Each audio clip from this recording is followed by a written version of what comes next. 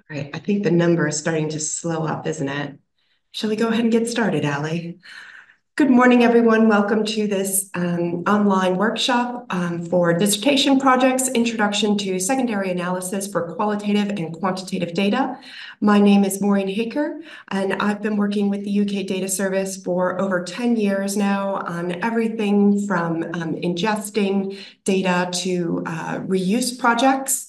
And I also teach research methods and sociology at University of Suffolk. And I'm here with my colleague, Alle. Do you want to introduce yourself? Thanks, Maureen. Hi, everyone. I'm Ali. I've worked with the UK Data Service since 2020. I'm part of the surveys team in user support and training, but I also work on creating various online materials for students and other online resources. So without further ado, shall we go ahead and get started? We're just going to turn off our videos to make sure that our streaming remains unfettered by the Wi-Fi. All right, so what we're planning to do today is go over what secondary analysis is and have a look at some of the key methodological issues related to reuse projects for both qualitative and for quantitative data. But before we get knee-deep in that, I want to give a very brief overview of the UK Data Service for those who have not had the pleasure of being able to explore the archive yet. And then I'll sort of zoom right into qualitative data and then switch over back to Alle for qualitative data. But before we get too far along, I just want to address a simple point first. What is secondary analysis?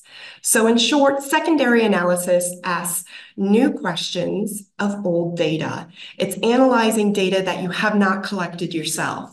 So usually researchers collect far more data than they actually need for their own research question. So think of, for example, national surveys, which collect a lot of data on a representative sample, or qualitative studies, which will have interviews that last for 1 or 2 hours, sometimes more.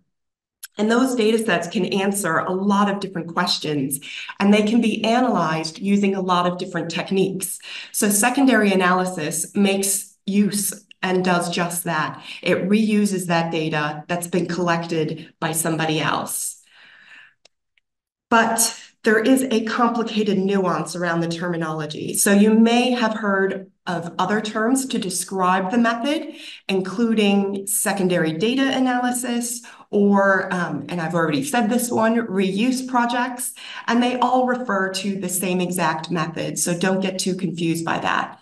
But there is an ongoing debate about what to call the method. So in 2007, Libby Bishop wrote this article on primary-secondary dualism, basically making the argument that there may be a privileging of methods where you go out and collect data yourself, and using terms like secondary analysis or secondary data reinforces this kind of hierarchy. But actually, primary and secondary analysis are a lot more similar than different if you fully consider the key methodological issues of secondary analysis as a method. So consequently, you'll find, increasing use of the term data reuse. And that's a term we'll probably use throughout this workshop. And it just takes into account the huge ways that data can be used and reused. And it doesn't imply that any of those projects are secondary to the initial use of data. So you can use whatever term comes to mind first, but be aware there's a few different ways of describing this process of reusing data. So now you know what secondary analysis is, but where would you find data that's already been collected? And this is where the UK Data Service, which holds the largest collection of social science data in the UK, comes in. So it's a comprehensive resource that's funded by the ESRC, and the main job is to be a single point of access to a wide range of social science data. So the main purpose then is the collection, the ingest, and the processing of data, and further dissemination of that data for people to use. But in addition to that archive data infrastructure core, we also have a service layer which provides extensive support, training, and guidance. Who is it for? We like to think really it's for anyone who has an interest in data. So traditionally, our main audience and the people who probably both deposit and use the data the most tend to be academic researchers and students. A lot of other groups are well represented too, including government analysts, charities, foundations, businesses, research centers, think tanks, all give us and use data. Given the importance of data and how it's used and how it's disseminated, there's a real effort to try and make sure that the UK Data Service reaches out to a wide range of communities. What kinds of data do we hold? The majority of the data, at least judging by the number of collections, is certainly quantitative data. So we hold over 9,000 collections, of which over 7,000 collections are quantitative.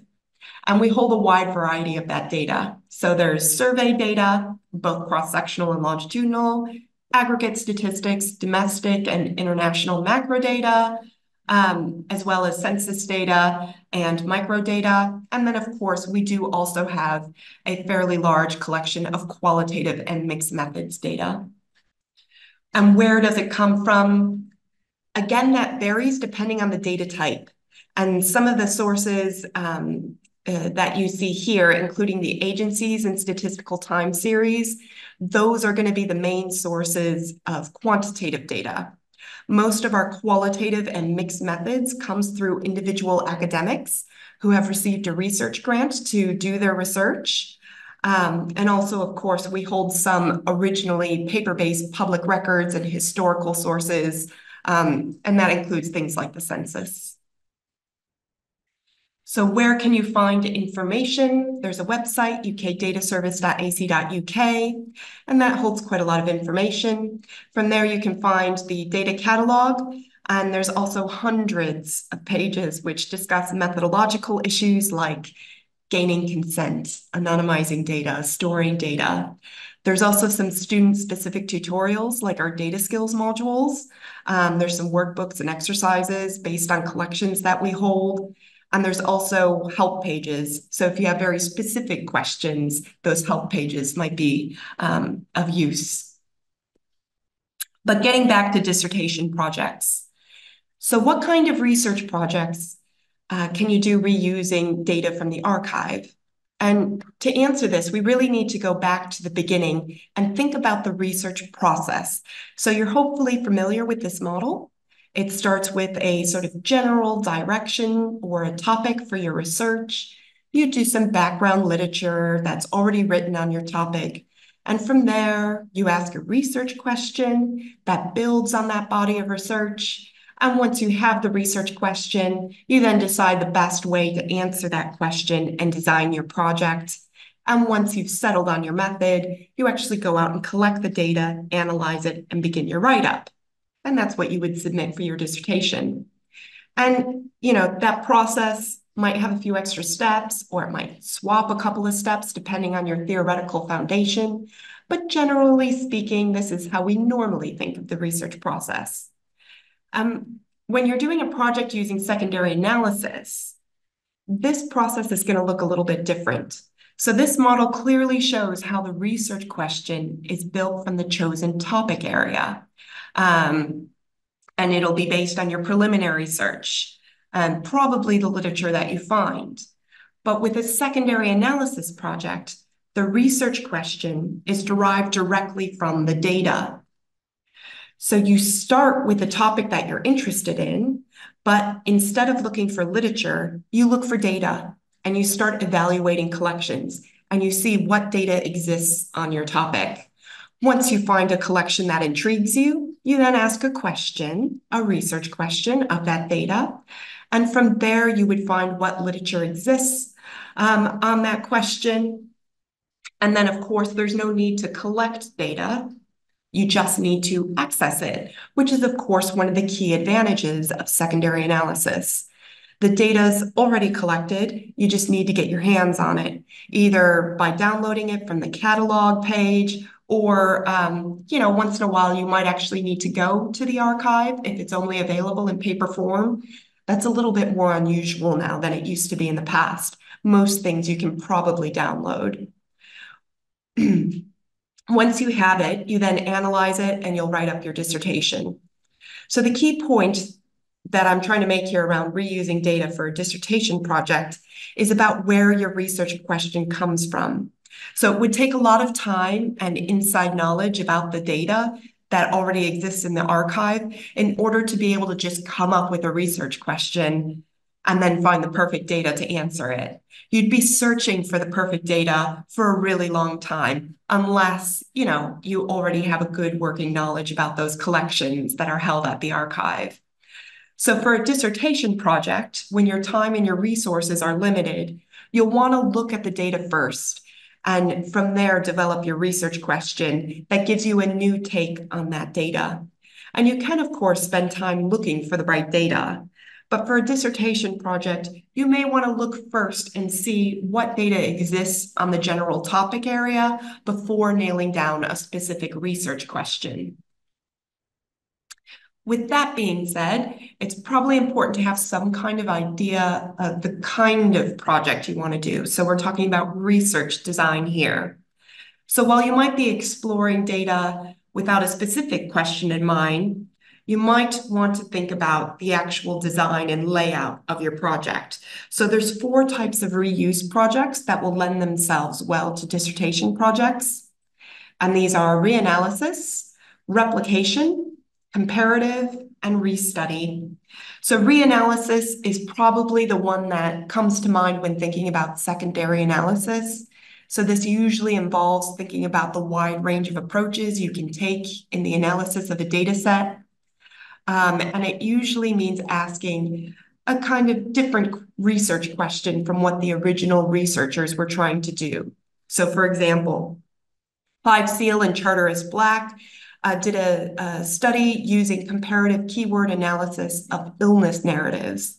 Now, the original illness narratives had been looked at exclusively for health research. So the interviews were meant to explore how diagnoses are made.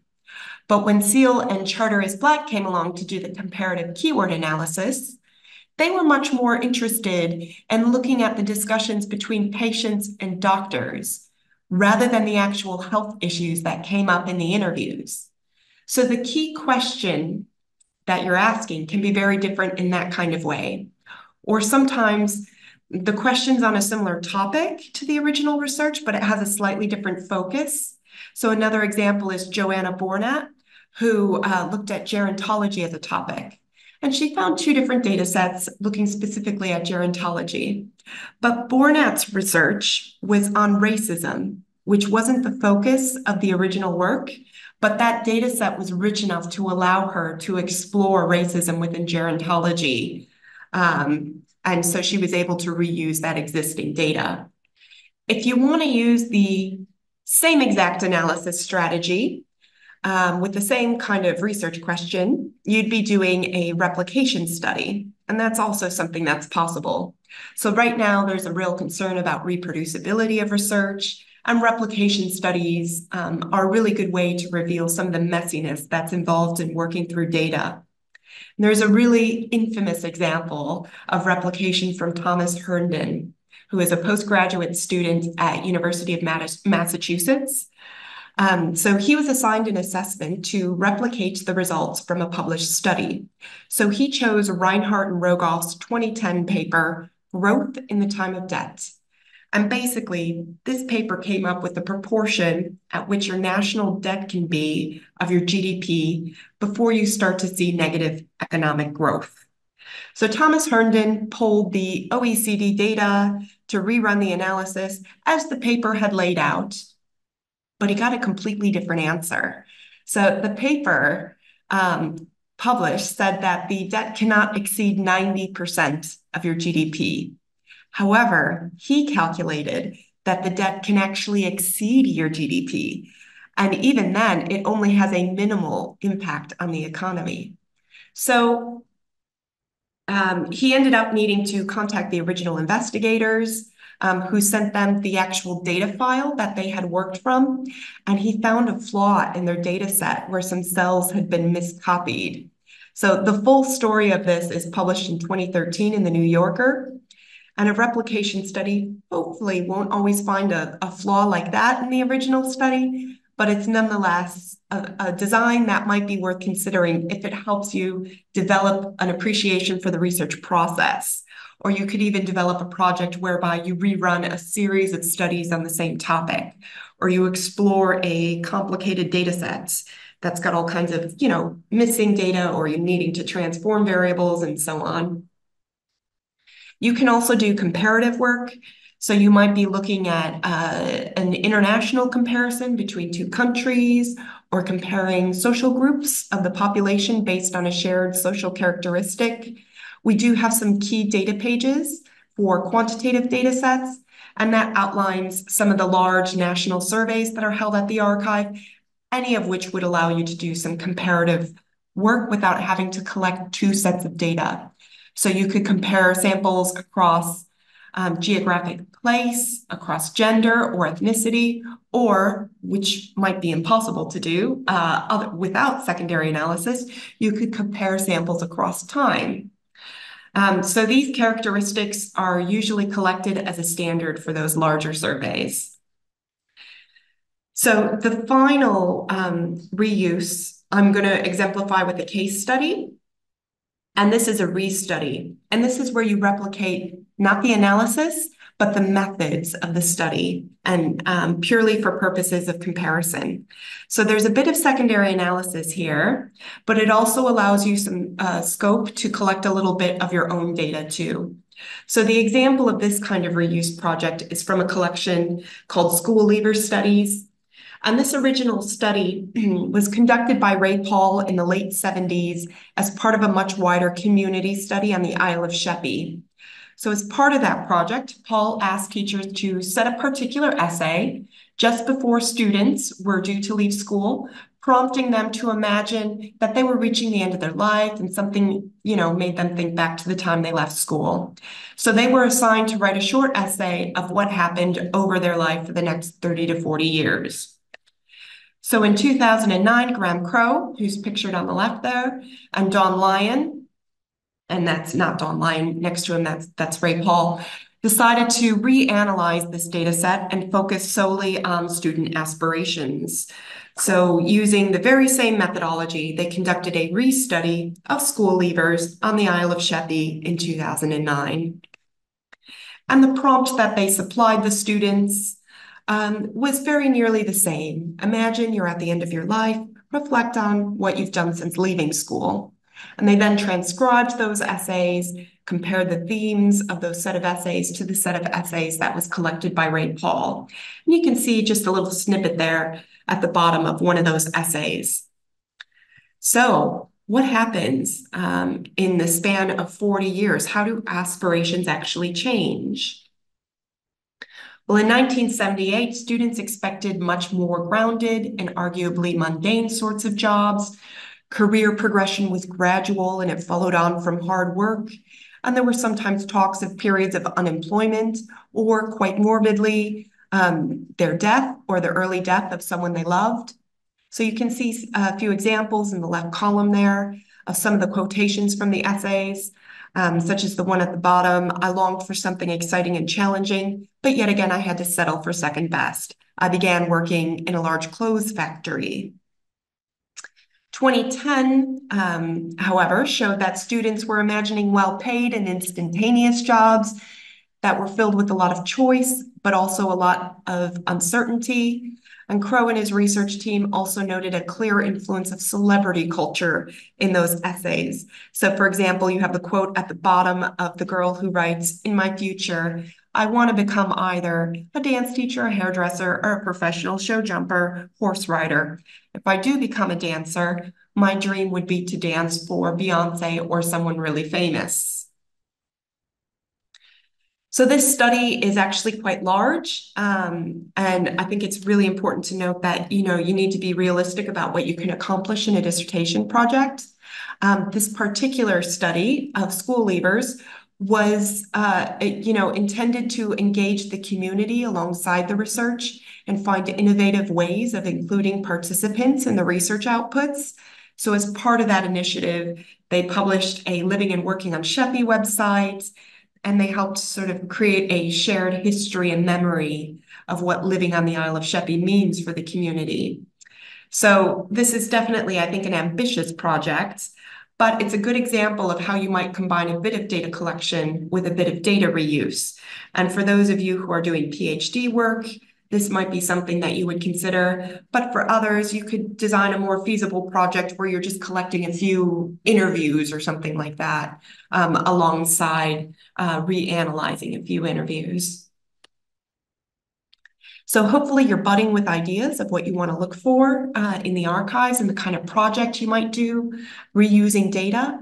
But since you're not collecting data yourself, you'll find that there's very few ethical considerations. And so hopefully you wouldn't hit so many snags with ethical review boards. But that doesn't mean that there aren't any ethical considerations. So there's two key points that I want to make before diving into qualitative and quantitative data. And the first of these is around access. How do you get permission to use the data?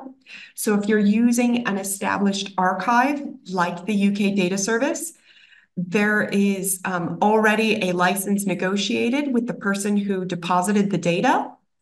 And so that usually means you just need to sign what's called the end user license. And this is a legal document.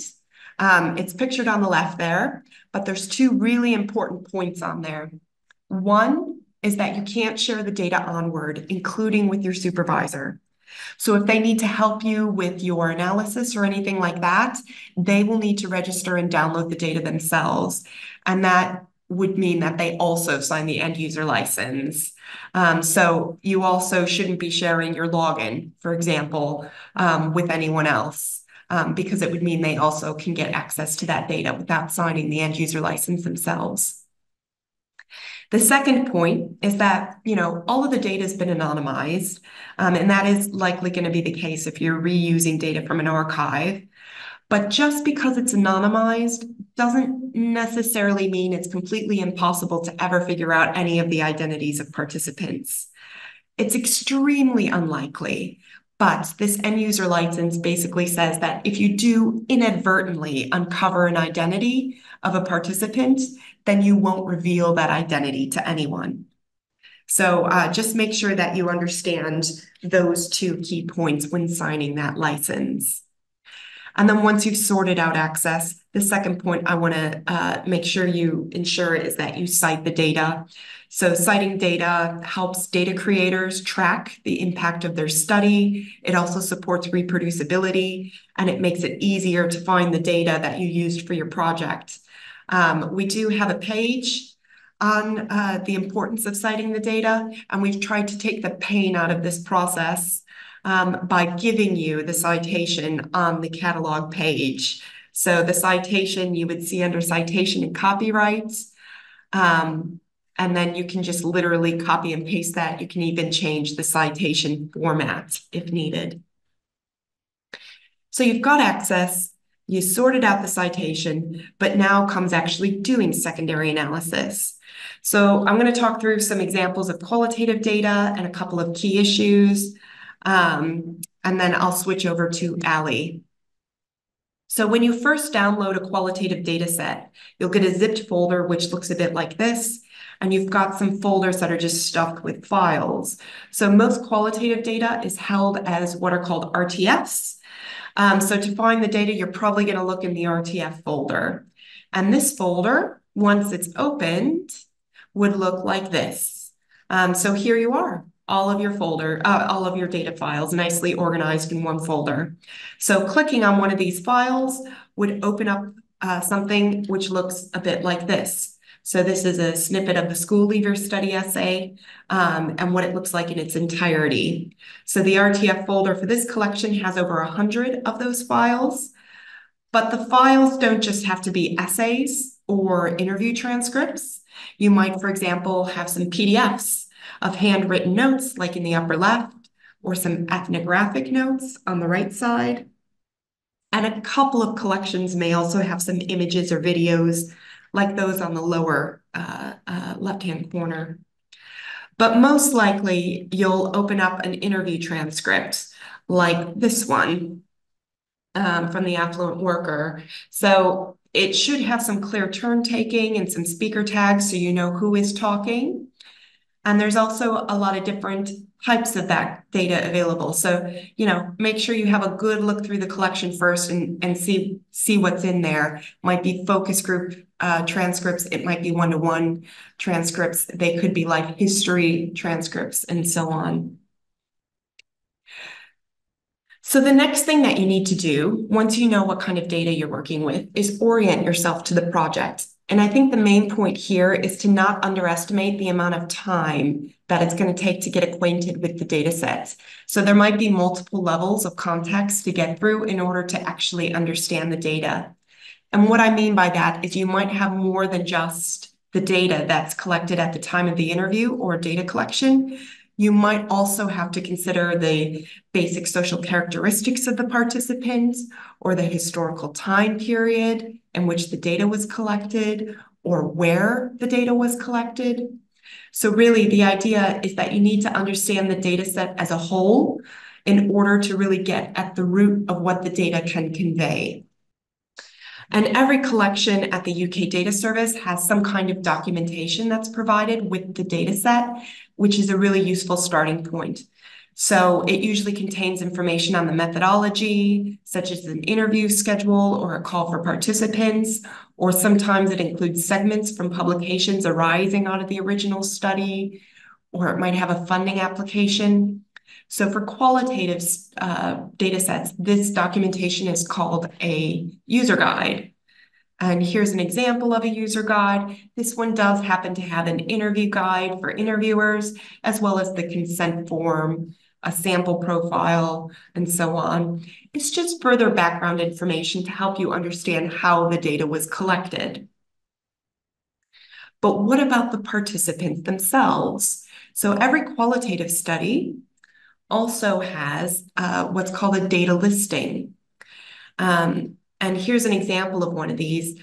And it's basically a table which gives you a brief overview of the data in the collection. So each row represents a piece of data or even a participant. And each column lists some sort of characteristic or attribute of that interview. So it's a quick way to kind of get a good glance at who took part in this study. And in addition to the context of the data, you may also need to consider the sample. So for example, if the data set's too large, you may need to take a subsample. Qualitative collections tend to be smaller anyways, but many of the archived data sets are funded and they do collect a considerable amount of data. So for a small dissertation project, you'll need to be realistic about, how much of that data you actually use. So, for example, the Edwardians collection, which was put together by Paul Thompson, and it's widely considered to be the first oral history of Britain, that contains 453 80-plus page interviews. Conversely, I would expect most dissertation projects probably have an expectation of maybe like 6 to 10 interviews or something along those lines. So you would need a clear sampling strategy to help you decide which of those interviews that you want to look at. You might also be interested in a particular subgroup of the population. So again, think about what is the criteria. Can you pick out your participants that way? And you might also want to combine data from different data collections that kind of complement each other. So I think the thing to keep in mind with that is it does mean that it would take more time to sift through and find the different data sets to pull together. But it is another possibility.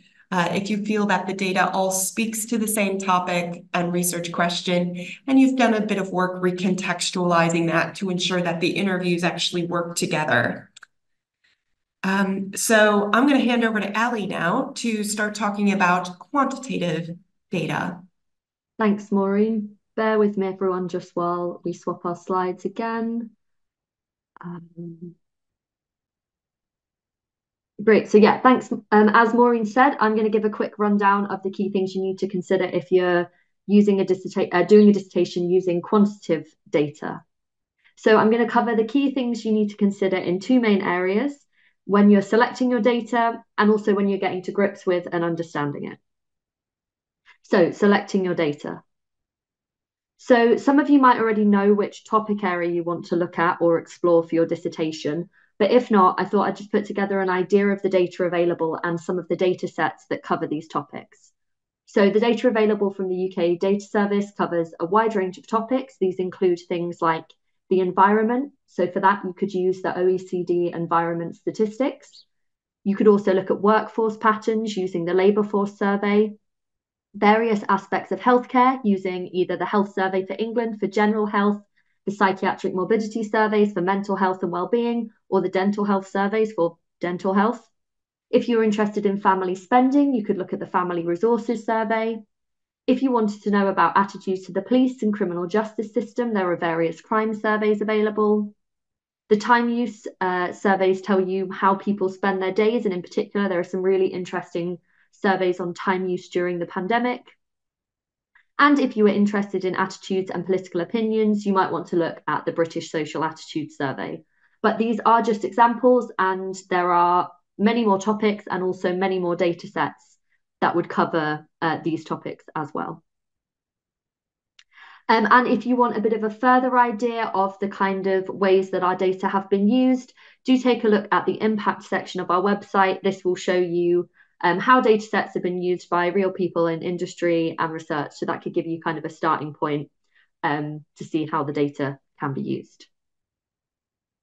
So back to thinking about your project. So I've started with topic because, as Maureen said earlier, you'd have to know the data sets very well to find the perfect one to answer your question. So instead, I want to think about this as a process of refining our project and questions as we explore the data. So let's say you now have a general idea of your topic area and you're starting to think about the data that you might use to explore it. A good place to start is by thinking about what you're trying to measure. This is really particularly key for quantitative projects because you need to know the concepts you want to measure so you can relate these to variables within a data set.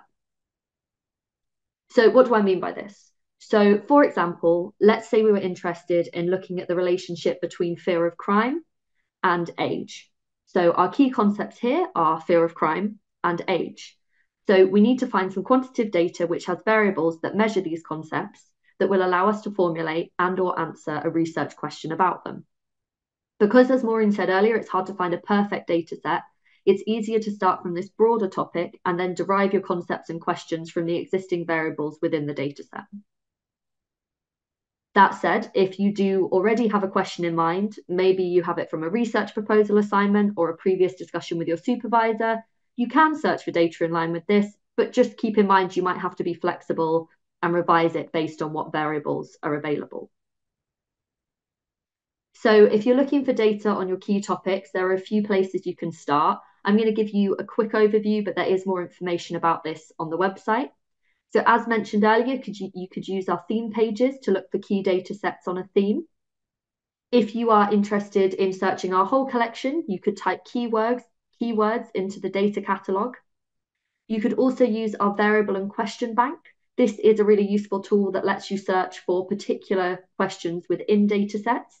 But please be aware, not all the studies we hold are held within the variable and question bank. So if you find a data set that looks promising, it might be worth searching the catalogue for the latest version of that data set. And you can also use the Haaker thesaurus, which lets you search by key social science concepts. And links to all of these can be found on the Find Data section of our website. And we will have a practice in the practical part of this session as well.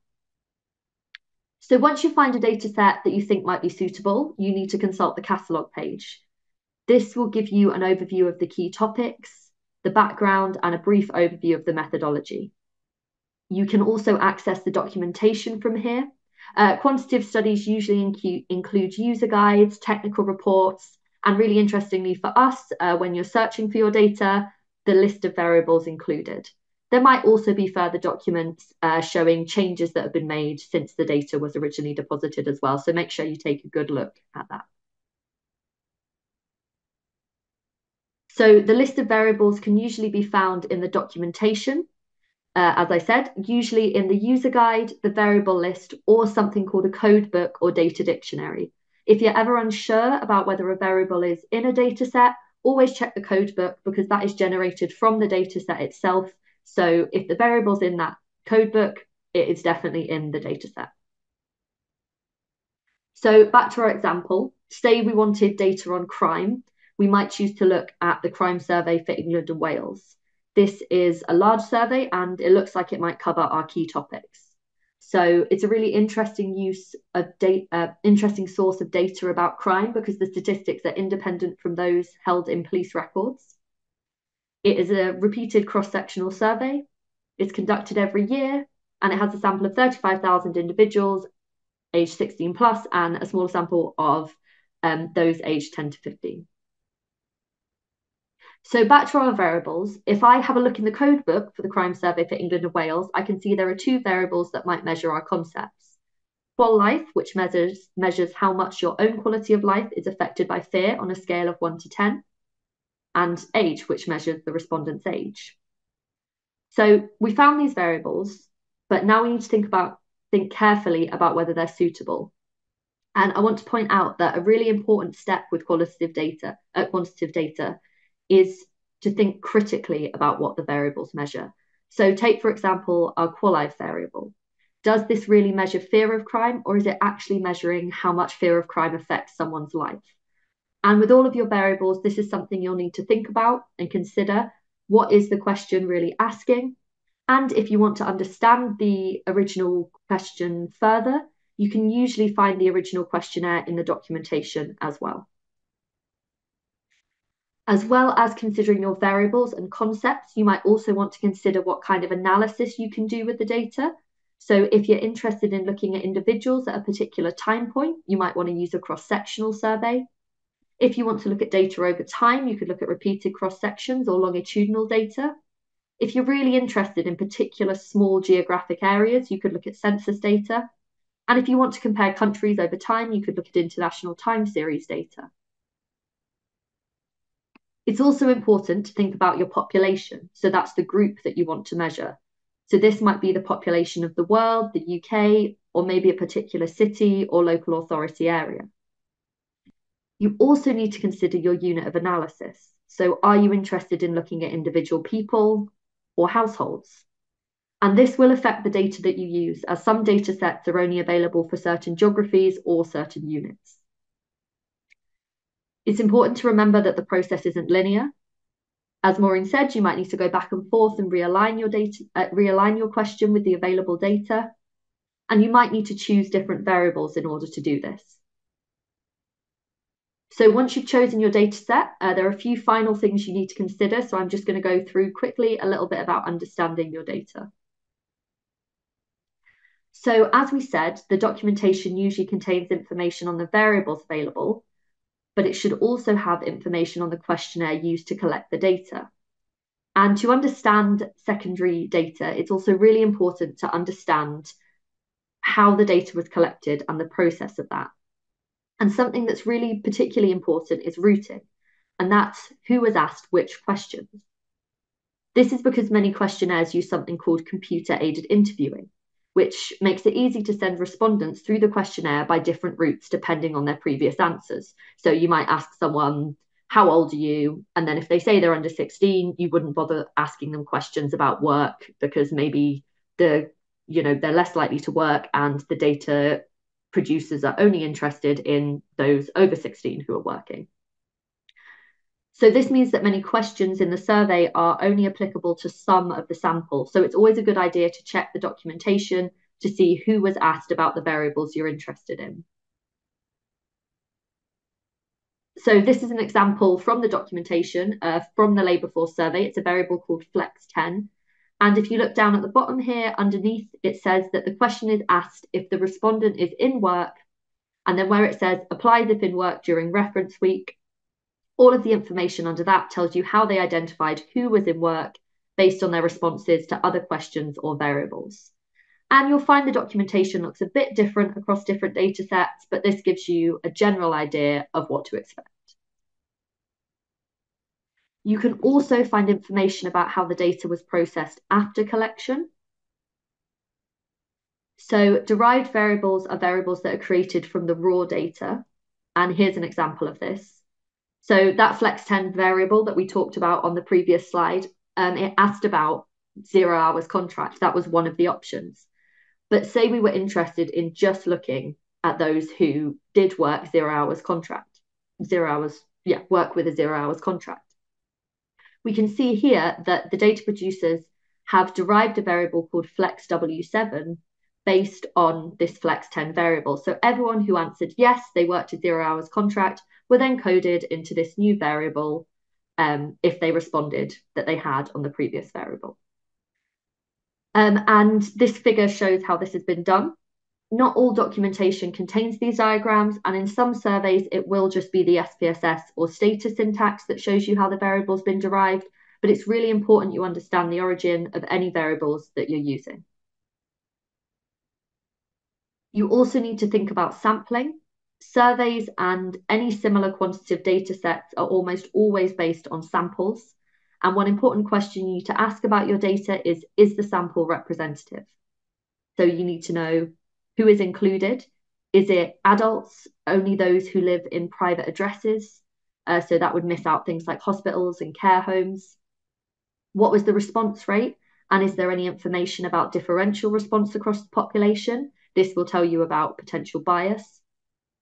And you also need to find out if you need to use a survey weight in order to make the data representative.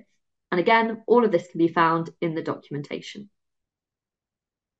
A second and final question you need to ask is whether you have enough cases to make a precise estimate. For example, the crime survey for England and Wales has a large sample size, which should allow for precise estimates. However, if you were interested in analysing a particular subpopulation, so for example, those with disabilities, those of certain ethnic minority groups, there might be insufficient cases in the sample to make precise estimates.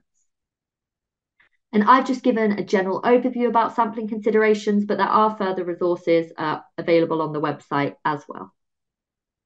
So just to summarise, you need to think about your key concepts, what you're trying to measure, and relate these to variables in a data set. Always check the catalogue or documentation to help you understand your data, and make sure you're considering sampling within the process of choosing and preparing your data. So that concludes the summary of quantitative data. I'm now just going to run through some quick, useful dissertation resources that we have available, and then we'll move on to the practical part of the session and also the questions. So some of our dissertation resources that are available on the website can be found if you go to Home, Learning Hub, and then to the student pages. They contain information on what data is available to you, how to find and access data, our dissertation award, and further resources. In general, you can also explore our Learning Hub and our data skills module as well, which give you introductions to working with different types of data. So survey data, longitudinal data, aggregate data, and then there's a themed module on crime and coding in R. In particular, relevant to what we've covered here today, I want to draw your attention to our finding and accessing data for your project pages. These contain worksheets, videos, and guidance to help you go through the kind of things we've been thinking about today. So identifying your data needs, searching for and evaluating data for your project. Also, if you are working on a dissertation that has been or will be submitted as part of the 2024-2025 academic year, please consider submitting it for our dissertation award. We recognise the 3 best undergraduate dissertations that are on social science topics and use data from the catalogue. Each winner will receive a £300 award, and the deadline is midday on the 18th of June 2025. So please have a look on the website if you're interested in submitting your dissertation for that as well. Finally, follow #UKDS dissertations on X, formerly Twitter, for the latest updates on our resources and further events. So now we are going to move on to the activity part of today's workshop. So we've got some worksheets to help you get started, and then we'll come back together and we'll share the answers in Mentimeter. So I'm just going to pop the first of these worksheets in the chat. So this worksheet is all about finding data. Bear with me, everyone. If I share my screen and then I will find it. So let's see. There we go. So this is our first task.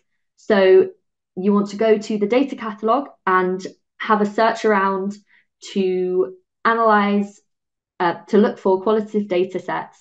And then you can have a go at finding data on either a topic of interest, a particular topic, or practice searching for a particular data set. Oh, and we've got the link in the chat as well for anyone that needs it. Thanks, Emma. So we'll give about 8 to 10 minutes for that. And then when you finish that, please just pop in the chat and then we'll know to move on to the next task. Thanks, everyone. As you're looking for data sets, if you do have any questions, please feel free to use the Q&A box, and we can help kind of troubleshoot if you're having any issues or if you have any questions about looking for data. Will have its own series page, which gives you general information about the series, and then the studies. Thanks, Maureen. And we're sort of coming to the end of this section, so I'm just going to pop the next worksheet on the screen. So this one is looking at catalogue and documentation information. So I'm just going to swap the worksheet to our final worksheet now. So this one is about exploring a download bundle, and then after we finish this task we're all going to come back together and we'll feedback on Mentimeter, wrap up and take any more questions. So just to say, for this final worksheet, this is an open data set, so you do not need to yet register and sign any end user license in order to be able to download. This is one of the ones that's under Creative Commons with no particular restrictions on the use of it. So you should just be able to download. So we're going to come back and please do continue popping any questions in the chat because we will have a bit further time for them at the end, but we're going to go over to Mentimeter now. The code is on there at the top of the screen, and we're going to just go through and feedback some of the answers from these worksheets. So what data set did you find when you were searching for data? Are there any particular data sets that you came across? And if you can't use Menti, feel free to pop it in the general webinar chat as well. I can see someone said that they found a health communication data set, or someone's found a data set on parenting, diet and behavior during COVID. That sounds interesting. Oh, housing conditions survey. Yeah, that's very interesting. One about SMEs. The housing conditions survey is actually a really interesting survey because it's got a physical survey of the house alongside the questionnaire that's asked to the participants. So that's really fascinating as well. Organizational change towards zero carbon, qualitative data on disability as well. And COVID-19 data. Yes, we do have a lot of COVID-19 data. I worked on pulling our theme page together for that during the pandemic. So yeah, lots of interesting data there, and the general crime data. Great. So now onto the catalogue and documentation task. I'm testing you a bit because this was our first task. So can you remember what is the observation unit for the survey? Is it households and families, individuals, or both? Just give everyone a second to, sorry, bear with my screen's just frozen, typical. I'll let everyone keep answering. You can see we've got some stuff in the chat. Maureen, can you just keep an eye on the chat for a second? Sorry, my screen is freezing. Yeah, no worries. So we've got both, and then we've got a couple people saying household or families as well. Yeah, so the correct answer is both. So there is data on families and households and individuals, and that can be found in the coverage and methodology section of the catalogue page. So what country does this data cover? You might have just spotted it on the answer to the previous question. So yeah, lots of people saying United Kingdom. And yeah, that is correct. Again, it can be found in the coverage and methodology section. And finally, what topic examples did you come across within the documentation. Now you're really stretching them. I know, because it was so far back. So yeah, working at home. I'll just give a couple of minutes. I know I'm pulling everyone's memories. Feel free to pop it in the Zoom chat as well if you don't have access to Mentimeter. Homeschooling, social contact, working from home. I can see we've got in the chat as well. Volunteering. Yes, it looks like we're covering most of the topics. So the pioneers of social religious belief. So yeah, here we go. So here's an example of some of the topics. So yeah, background variables, socio-demographic variables, working at home, health and well-being, homeschooling, social contact, volunteering. And again, that's found within the documentation. So part 2, we're looking at our mixed method study now. So what country do the data cover? We've got England, the UK in the chat as well. I'll give everyone a minute or so to remind themselves. UK again, England. Oh, we're a bit divided here. Let's see what the answer is. It is England. And again, that's found in the coverage and the methodology section of the catalogue page. And what kind of data are these? So just to remind everyone, that is the COVID-19 burden and impact in care homes mixed method study data. So let's see, we've got most people saying text. Give a minute or so for some more answers. Okay, and the answer is, yeah, they are text data. And I know I keep flagging this coverage and methodology section, but it is really good way to understand the data at a glance, to look at those things like those observation units, the coverage, and whether it is relevant to your topic and your question that you're interested in. And finally, how many interviews were added to the Pioneers collection in April 2019? So this is the question in the bundle and download task. We've got 16, 6, 16. I wonder if they meant to write 16 instead of the Yes. 6. Yeah. So hopefully you were able to kind of have a little look through the download bundle and open up the files with ease and just kind of see what kind of documentation and what those data files look like when you open them. But those README files can be really helpful. So that was straight out of the README file. On the README file, there's one in every single collection, and it just says a little bit about the digitization and ingest processes. So it just helps you kind of know what was done to the data. So they're useful things to just have a glance at when you're looking through a download bundle. Great. So that's the end of our Mentimeter questions. So I'm just going to reshare the screen again, and Maureen's just going to give a little bit of information on some kind of final resources. Yeah. So here I just wanted to give you a bit of a listing of some of our recent acquisitions, just to kind of see the breadth of topics, which you have probably already uncovered from doing some of these exercises.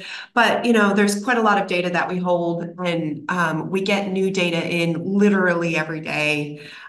So I believe last year we processed over 400 quantitative data sets, as well as qualitative ones on top of that. So literally every day we're adding another collection or two or more to our archive.